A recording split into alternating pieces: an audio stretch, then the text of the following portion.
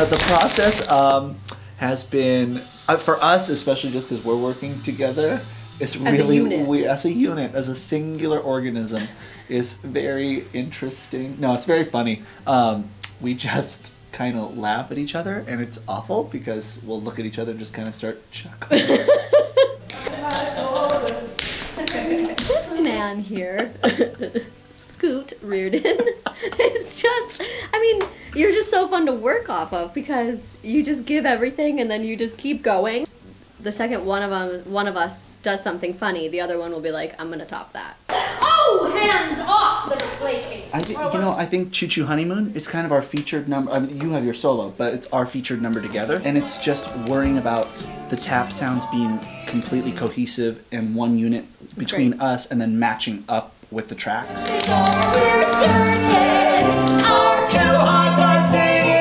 The coolest part is when we are so specific and so together that it sounds like one person tapping.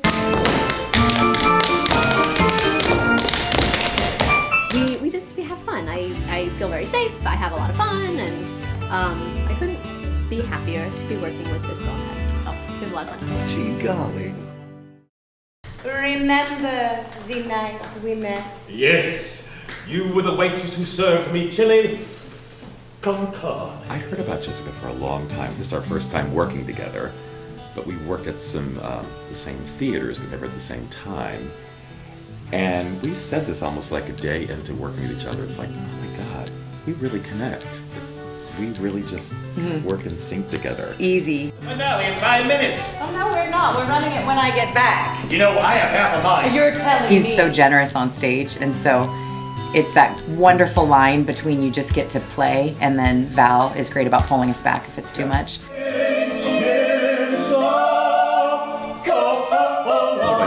She makes an offer. It's like, oh, okay, I know where to go with that, and vice versa. It's like, oh, we know how to play within that range, yeah.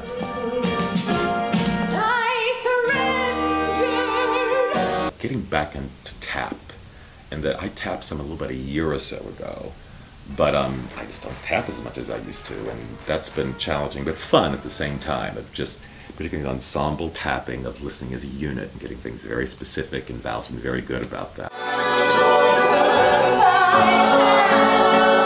Mona has a wide range vocally, so I have to sing really low in all the harmonies and then sing really high in some of the songs. So just to get, especially after 6 years of being away from theater, to get that back while being sick, that's been a bit of a challenge. But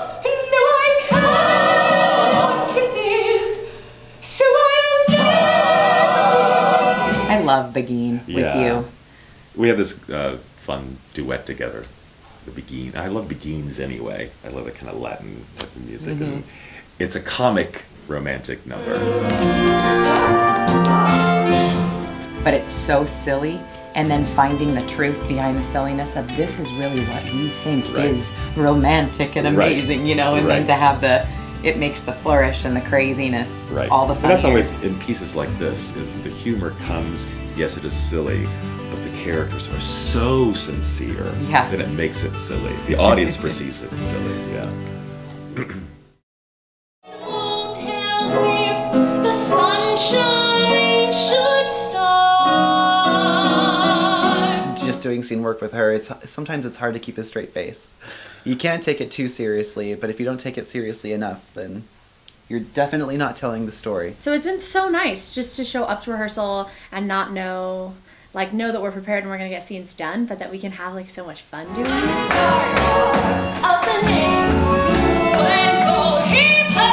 One of my favorite moments that we have in the show is, oh gosh, what's it called? What's that little number we sing? There's Something About You. Yes. It's you. Well, you sing it. I sing two. There's Something About You is one of my favorite moments that we have in the show. Something about you is something for me. Over the course of 24 hours, we're together and then we're mad at each other. I think it happens 3 times. But each time, at first she's like, okay, fine, everything's good. And then the second time it takes a little bit longer. And then the third time he has to sing a whole song to her and they have to do this great dance break.